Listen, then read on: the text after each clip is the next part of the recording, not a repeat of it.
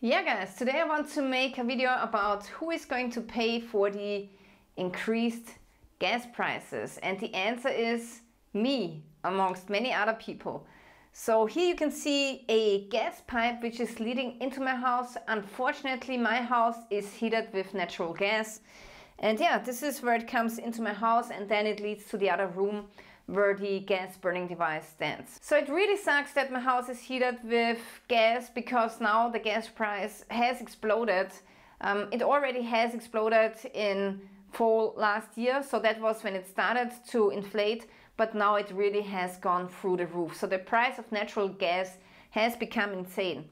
Now here you can see an article of an Austrian newspaper which shows the invoice of a family. They have a house, they have a gas heating system like me, and then here you can see the invoices that they have shown to the newspaper. So in the last year they had natural gas, which cost them 872 euros, but this year they paid 2,589 euros for almost the same amount of gas. So imagine that, that's crazy. So now they were paying for electricity and gas altogether 3,811 euros, and that's a lot of money.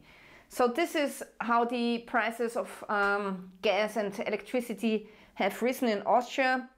Also, I have a better graph where you can see which of the energy prices have increased the most. So the most increase was in oil.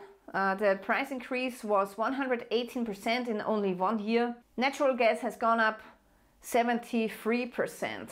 So that's pretty crazy. Electricity right now is only a plus of 16.6%, so that's not too bad actually. It could be worse. So actually I'm really concerned about the gas prices that are exploding so much, and here in Europe it's really insane. Now the problem is that we Austrians, we get 80% of our natural gas from Russia. So unfortunately we have made ourselves dependent on Russian gas, and now unfortunately we are paying the price for it.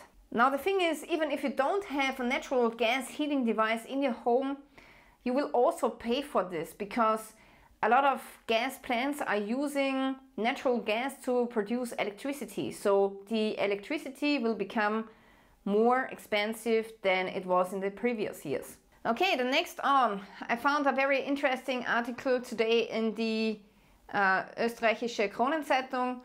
It states that half of the Austrians are ready for a blackout and the other half is not. Now this is actually pretty good. A couple of years ago most of the Austrians probably were not ready, but now they are more aware of this problem, and many people, many experts say that a blackout has become more likely than in previous years. So what I personally did in the last months was I was preparing myself for a blackout, and I really believe that the chances are really high that a blackout might be happening this winter or maybe the next winter. So what I've done is, first of all, I have installed a wood stove in my living room upstairs. So if there's no gas coming from this pipe anymore, then I will still at least have a wood stove so that I can keep my house from freezing. Now the second thing that I'm doing right now is preparing my household against a blackout. And if you think about what is the most important electric device that you have in your household, then I think it's the freezer, because I have a lot of meat in my freezer here and I want to have meat. This is for me the most important thing in a crisis. I want to be able to store my meat in a freezer, to keep it cool and to prevent it from going off. Now the thing is, in a blackout situation, if you don't have electricity, the meat inside of your freezer will go off in maybe 12 hours, and that's if you're lucky. So if you are living in a warmer area, then it can go off much quicker. So I think that the most important prep is to get a power station so that you can keep your freezer running. That's the most important thing. It's also great to get a power station for lights and other devices like walkie-talkies and emergency radios, but I believe that having a freezer which is working during a blackout is worth gold. So now let's take a look at my freezer and which power station is running my freezer, because not all of them do. Okay, this here is my freezer, and it draws 133 kilowatt hours per year. Alright, so if you're wondering what's inside of my freezer, mostly I buy organic meat. So here we have organic meatballs. This is some organic beef, which I got with a discount. Some organic sausages, and this is some pork for barbecuing. So yeah, this is a lot of meat inside of here, so I don't want to miss it in a emergency situation, and this is going to feed us and keep us healthy. Now last time I tried to run this freezer with the small power station, but it did not work because this power station is not strong enough. So this is a power station by the company Power Oak. It's not bad at all, but it's just not, it doesn't have enough of watt hours to run this freezer here. It does actually nothing. See, it doesn't draw any wattage whatsoever, so it's not charging my freezer. So this unit is great, but it's not good for freezers and fridges because it doesn't deliver enough of watt hours. Okay, now I want to show you my new power station. Oh.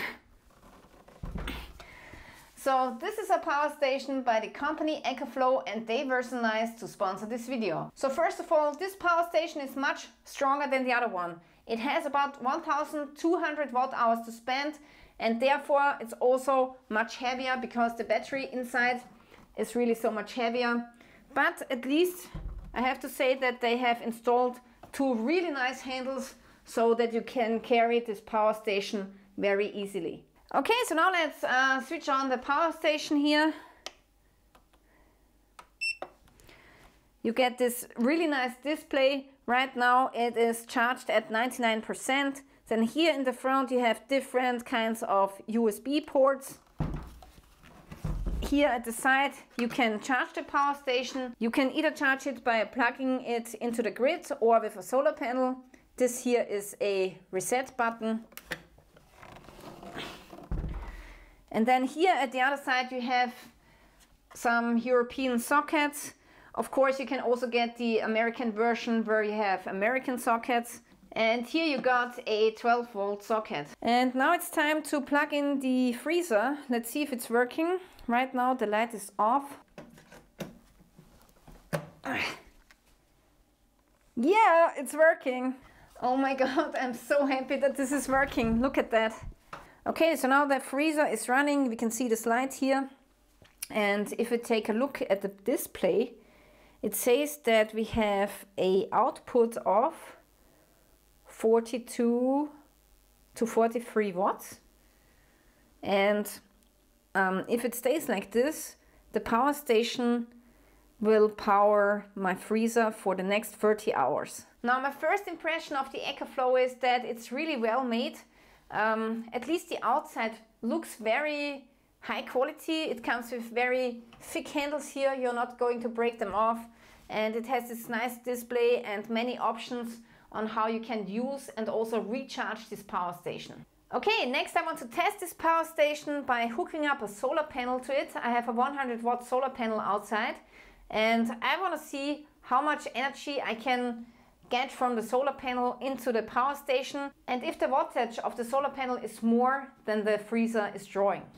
Alright folks, so I have just set up my solar panel, and this is a 100 watt solar panel. It was a really cheap one, I have to say, so it probably does not put out 100 watts. It's more like 65 watts or so, maybe 70 watts. It really depends on how much the sun is shining and if it's tilted the right way. Now unfortunately today we do not have clear sunshine, so we have some clouds going on here, and this is why the output of the solar panel will be even less. Good girl, good girl. Okay, so here I have my solar panel, and these are the solar cables that are leading inside of my basement. Okay, this is where the freezer stands.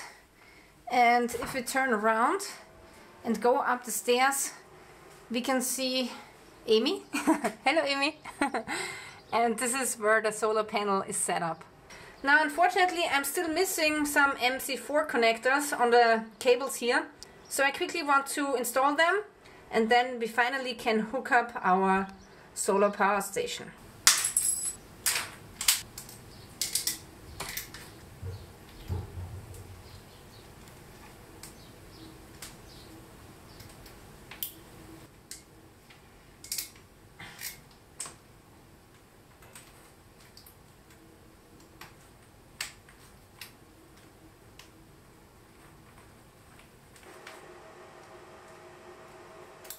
Okay, so I've changed the location of the power station and I've plugged in a extension cord so that the freezer is running. Okay, so now we have connected the solar cables to the adapter cable that came with the Ecoflow power station. So you will get this conversion cable which converts the MC4 connectors to an XT60 connector, which is this one here, and this plugs right into the side here at the yellow socket. Okay, so something has changed. Okay, so the solar panel right now only puts out 57 watts. That's not too much, and I think it has gotten cloudy again. Okay, we have a partial shade on my solar panel, so I have to rearrange the solar panel. Okay, I have rearranged the solar panel. Now it has a little bit more of a better angle and no shade on it. 64 watts right now from the solar panel. So the first figure that you can see is the solar panel, the input, the output is the freezer. Alright guys, so I'm really happy that my system is working. This one solar panel is producing me about 65 watts when the sun is shining. Right now it's a little bit cloudy, so 2 minutes ago I saw that there were only 25 watts coming in because there was a cloud hanging over my solar panel. And yeah, this way you can definitely extend the lifetime of the battery. You maybe will push the 30 hours of capacity to 60 hours, but it really depends on the weather. So now what is my plan for a blackout situation? So my plan is that I actually have a second solar panel, the same one which you saw outside, and in a blackout situation I would connect both of those panels in series, and this would give me about 120 to 130 watts. So this would be my emergency plan if there's really a power outage or blackout which is taking longer than 30 hours. Also, you really have to make sure that you do not come over 10 amperes of input and over 65 volts of input, because this would damage the power station. So you really have to figure out how you want to wire your solar panels. So if you have two solar panels but you wire them in parallel, it will probably be over 10 amperes. So it's better to wire them in a series, and then you should stay below 10 amperes and also below 65 volts. Alright guys, so this is the Ecoflow power station. I love it. Finally I found one which is strong enough to power my freezer. So if you want to freeze your meat during a blackout situation, then make sure that you check out this power station. You will find all of the links in the description below. Thank you guys for watching and stay tuned till next time.